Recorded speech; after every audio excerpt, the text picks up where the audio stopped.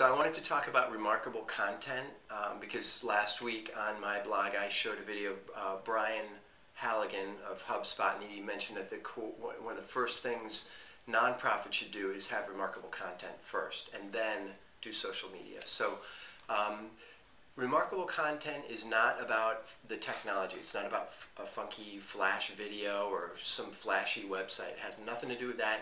It actually has to do with some essential nature of the actual content itself. Okay, it doesn't matter what medium you're using. It could be text, video, anything. Okay, but the three things that I think about when I think about remarkable content would be value and utility, humor, and expressing a core value. Value and utility, it's content that has immediate value and people can get a lot out of it right away. People want to talk about that and they say, you have to check this out. Go to this website, check it out, it's really great. And two blogs that I can think of that are a great example of this would be Zen Habits. You go there, you read something, you can apply it right away. Chris Garrett is another one. You go there, he writes a blog about blogging, and anything on that blog you can use right away. Same thing with Grant Griffiths, okay, and those links are at the bottom of the page.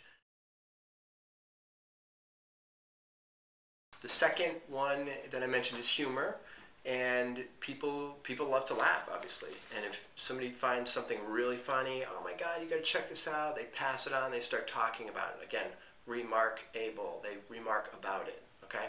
The example would be 25 things I hate about Facebook at the bottom of this video. It's awesome.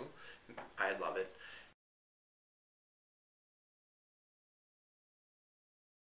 The third point is that remarkable content would express a core value that all human beings share.